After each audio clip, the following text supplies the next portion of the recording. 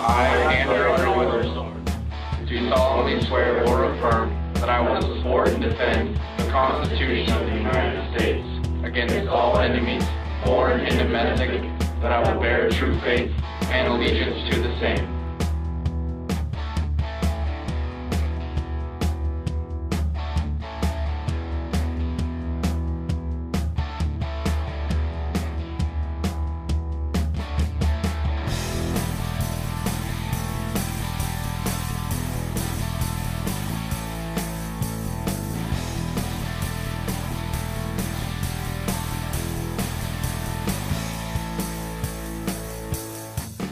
Welcome to this week's show. I'm your host, Sean. This guy is fucking stupid! Armstrong. You can't discuss gun crime without discussing the actual problems. You know, the ones the government wants you to ignore. The FBI crime statistics show that 90% of all murders committed with a gun are committed by released felons. At least 25% are actually on probation or parole when they kill.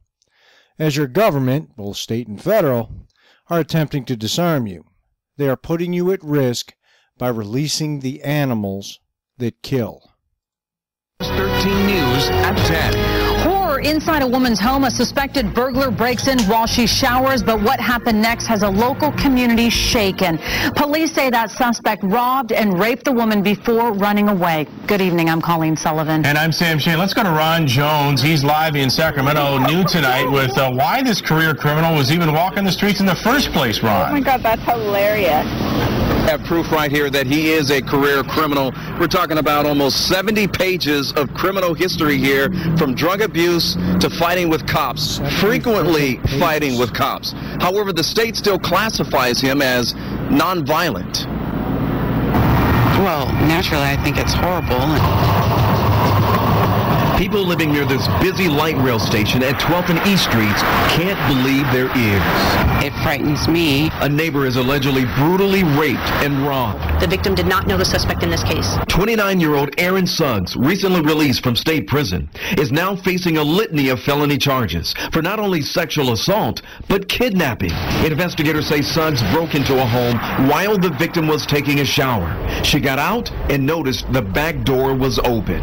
And once the victim went to go check the back door, she had no idea the suspect was in there with her. Grabbed her, and a violent attack ensued.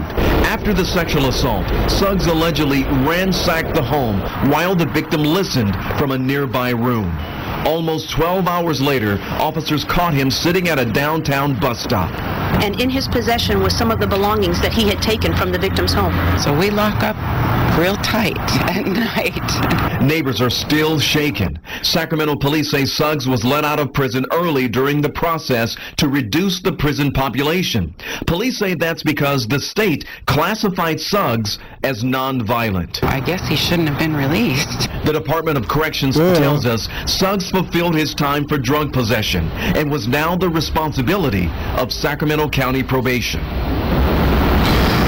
Well, here's a live look once again at the Sacramento County Jail. Suggs is still facing felony charges. Now, as I pointed out, all 70 pages here dates back to 1996. However, he may possibly be heading back to state prison for a violent charge this time. All right, Ron, thank you very much. Live for us tonight in Sacramento. 43% of prisoners nationally return to the lockup within 3 years. Some of the highest rates were in California. 57.8%. In Missouri, 54.4%. New York is slightly under the national average at 39.9%. Way to go, New York! I guess that SAFE Act really isn't going to make a difference. Not. Oregon had the lowest. Only 22.8% of inmates released in 2004 returned within 3 years. Could it be they returned in 4 years, 5 years, 6 years? And studies show a majority of those animals committed violent acts. Police are looking for 41-year-old Marlon Ricks, who was just paroled last April after spending more than 20 years in prison for murder. News Channel 5's Deborah Lee live in the newsroom tonight with more. And Deb, do police believe Ricks is armed and dangerous? Oh, absolutely they do. Now, we're going to put his picture up in just a second. Police believe he's in a 2004 maroon Chevy Trailblazer. If you see him, don't approach him. call the police. According to the Ohio Department of Corrections, Marlon Ricks is still on parole for the 1990 murder of a 53-year-old Euclid man. Now, Garfield Heights police are looking for him after finding his girlfriend's body in the backyard of this house on Grace Avenue, where neighbors say Ricks lived with his sister. Now, you can't totally negate the stupidity of the woman, although I do hate to talk bad of the dead. It's to make a point. Novel idea, folks. Don't put yourself in danger. Stay away from these animals. Don't feed the animals. I have no idea what these women think, but it costs a lot of them their lives. Marlon seemed like a very calm guy. He didn't seem violent. He didn't seem. He went to work every day. I seen him go to work every day. You know, come home every night. Yeah, I believe he worked second shift because he'd carry his bag to the bus stop, and that's about it. I mean, if it's him, I wouldn't expect it to be him. Jim Wright says he last saw his neighbor Marlon Ricks on Saturday, and at that point everything seemed normal. But things were anything but normal by the time police were called to the house just before noon today. They found the young woman's body near the back porch. She'd been stabbed more than once, and they're not sure how long the body had been here. You know, it's our understanding sometime this weekend, perhaps. Chief Robert Sackett says the mother of the 25-year-old victim had reported her missing from her home in Oakwood a few days ago. Neighbors here in Garfield are shocked. It's just sad that we have to worry about stuff like this. You know, this quiet neighborhood, everyone keeps to themselves, and stuff like this shouldn't happen around here. It's scary, like he said, like it doesn't happen, and you have to worry about everything now. So it's really scary, but it's sad too. Really sad that it just happened like that. Only 15% of all Americans have criminal records, yet more than 90% of murder suspects have a history of crime. Their criminal careers average 6 or more years in length, including 4 major adult felonies, in addition to their often extensive juvenile records. That first guy had 70 freaking pages. A New York Times study of the 1,662 murders in that city between 2003 and 2005 found that more than 90% of the killers had criminal records. Baltimore police records show similar statistics for its murder suspects in 2006. In Milwaukee, police reported that most murder suspects in 2007 had criminal records, while a quarter of them killed while on probation or parole. Out frickin' standing. The greatest majority of Illinois murderers from the years 1991 to 2000 had prior felony records. 80% of Alabama murder arrestees had previously been arrested at least once for a drug offense. 70% had 3 or more prior drug arrests. Gangbangers, in addition to their arrests for other crimes. We all know what happened in Webster, New York, thanks to an animal who did a mere 17 years for smashing a 92-year-old woman's head in with a hammer.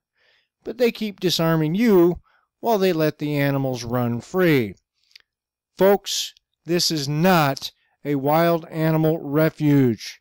Quit letting them run free.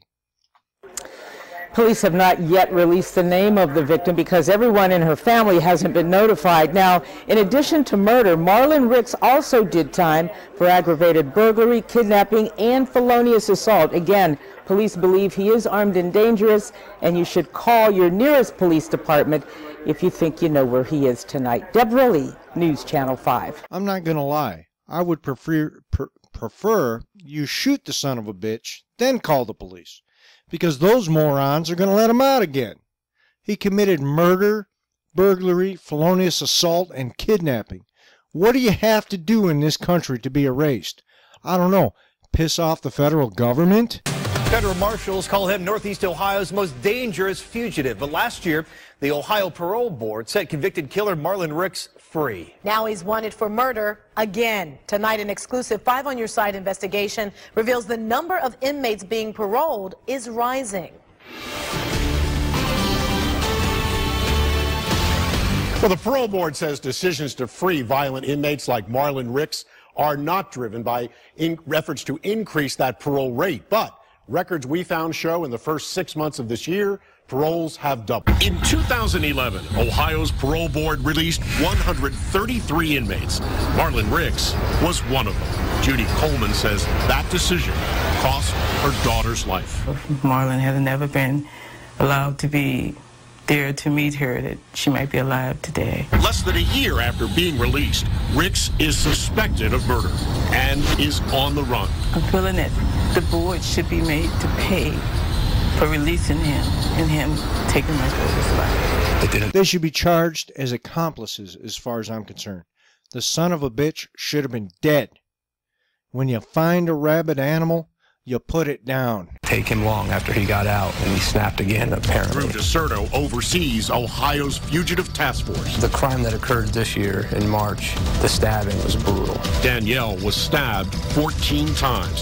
Her body found at this Garfield Heights home. It was a brutal stabbing. Brett Vinokur runs an Ohio watchdog group that monitors the parole board. Is it your belief that the parole board is releasing dangerous inmates back into the community? I'm absolutely 100% certain of it. So, 5 on Your Side reviewed parole board records. We found 138 inmates were released in the first 6 months in 2012, compared with just 62 released in the same period a year ago, up 122%. Records since June have not been released.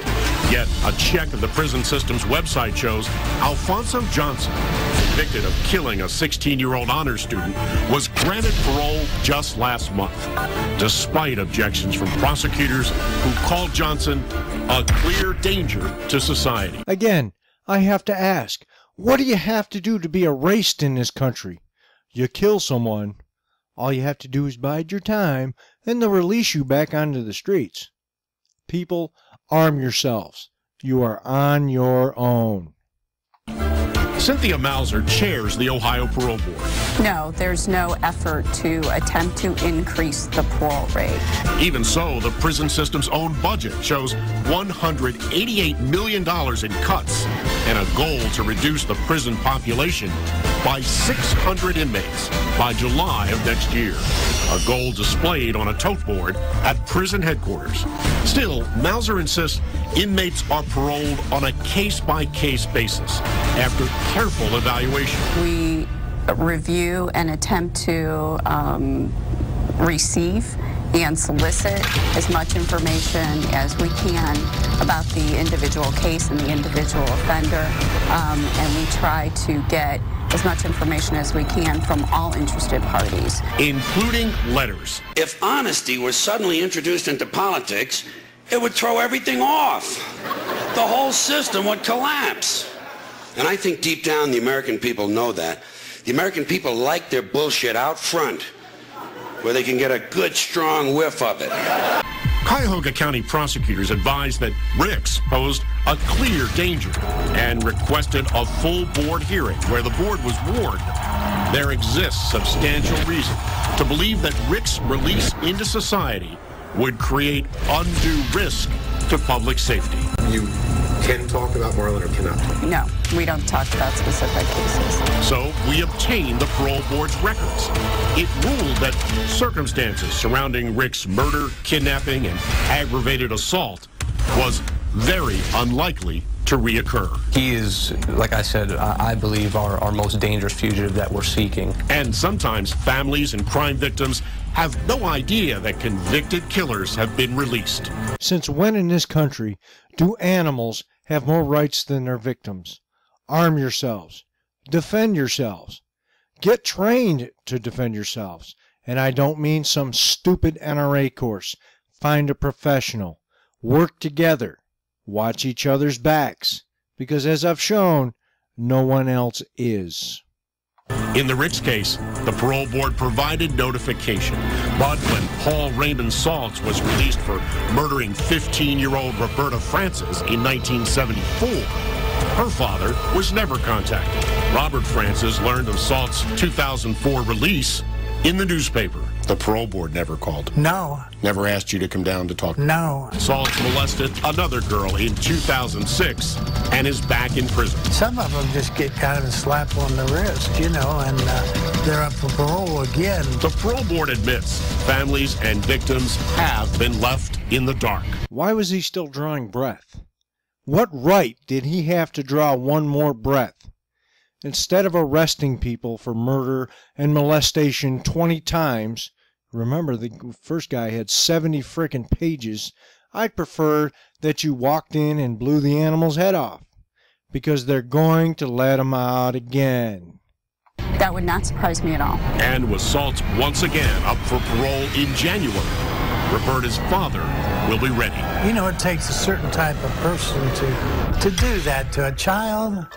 I don't think they're ever going to reach a place where you can allow them back on the street again. Well, there's pending legislation right now called Roberta's Law that would improve how victims and family members are notified about parole. You can check out the link on newsnet5.com to learn a whole lot more on this, as well as this phone number, 866-4WANTED, to report any information you might have on Marlon Ricks, who remains a fugitive tonight. How about legislation to allow citizens to better protect themselves? Something you're failing to do, and the Supreme Court says you don't have to do it. I'm enraged by this country's view on animals. Real friggin' animals. We'll put down a pit bull, but a murderer or a sex offender, we can't do that because, And those families need that kind of notification. Certainly. Ron, are there any records that show the likelihood of reoffending? There is. The parole board says that inmates in Ohio will recommit crime about 1/3 of the time and go back into prison, but they argue that that's one of the best rates in the country. I know people are going to bring up mass shootings. Let's look at who commit mass shootings and another problem perpetuated by outside forces. The psychiatric industry are making killers as if they were stamping them out on an assembly line. Oh, you have a mental problem? Take the blue pill. I've been through it myself. Let's look at those pills, shall we?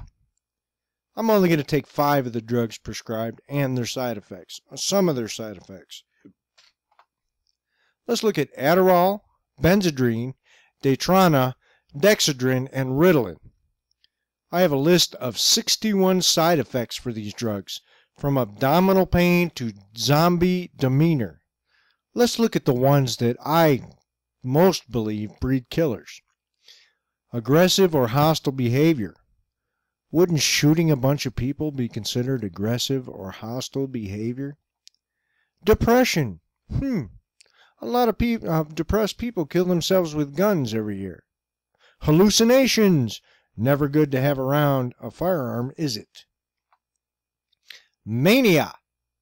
Are you sure these drugs help with mental illness or give mental illness? Psychosis. Awesome. Suicidal thoughts. Hey, mix a little aggressive or hostile behavior in there, you've got a mass shooter. Violent behavior. No shit. You see patterns? Every mass shooter, although they don't release that information, due to confidentiality, had been or was seen by one of these doctors. All while they're making these killers, they're disarming you. Stellar.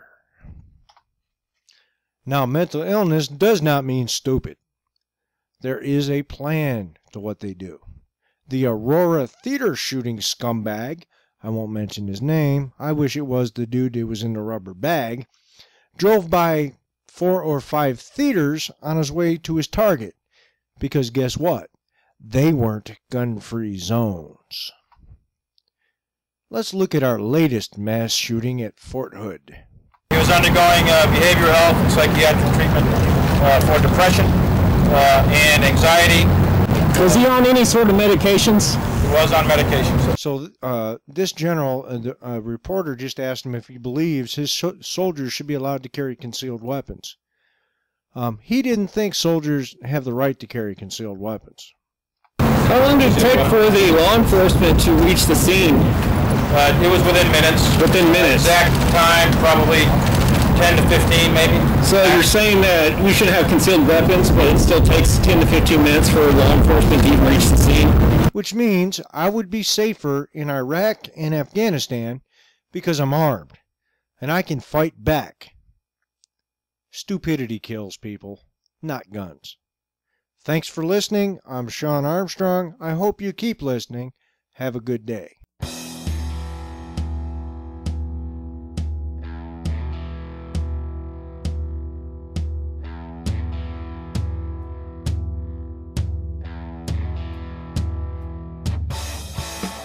I, Andrew Withers, do solemnly swear or affirm that I will support and defend the Constitution of the United States against all enemies, foreign and domestic, that I will bear true faith and allegiance to the same. Thanks for listening to the Second Amendment for Dummies. You can catch the show every Thursday. Have a good day.